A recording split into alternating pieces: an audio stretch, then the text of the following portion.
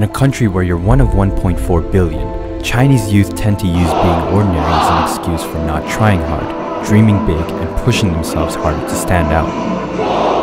This mindset has taken its toll on the world of sport.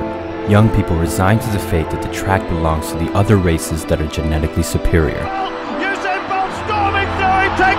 Until one man changed everything. He became the hero, the flying man, the boy with superpowers. But Liu Xiang is only human. After 60 championships, his body can no longer deliver the expectations of the nation.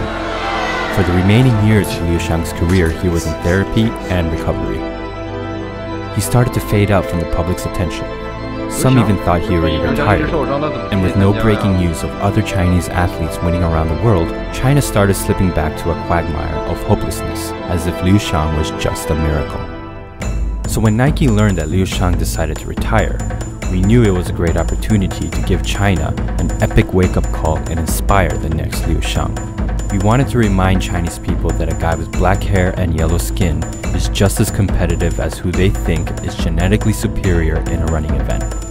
And this was how we orchestrated it.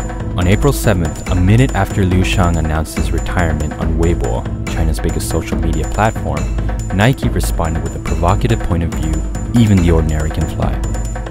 We launched a gallery of visual posts that described Liu Xiang as an ordinary boy with extraordinary beliefs. Minutes later, Weibo adopted even the ordinary can fly as their point of view on Liu Xiang's retirement.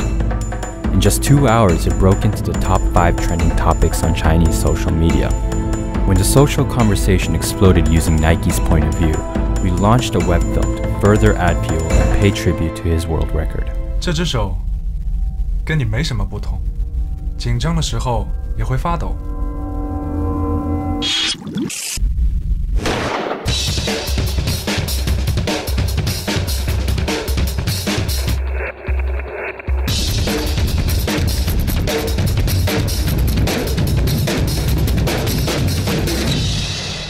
但他敢向世界证明，这就是第一。In just 24 hours, the post reached 2.3 million reads. It had 90,000 engagements, including hundreds of retweets from influencers and media. Over 65 million people had their impressions shaped by Nike's point of view.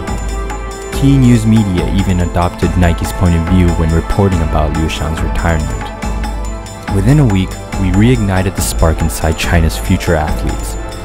People started to relate themselves to Liu Xiang and realized that being ordinary is just an excuse for not trying hard. Millions of Chinese youth made vows to carry on his legacy and become the next Liu Xiang. We had rewritten history.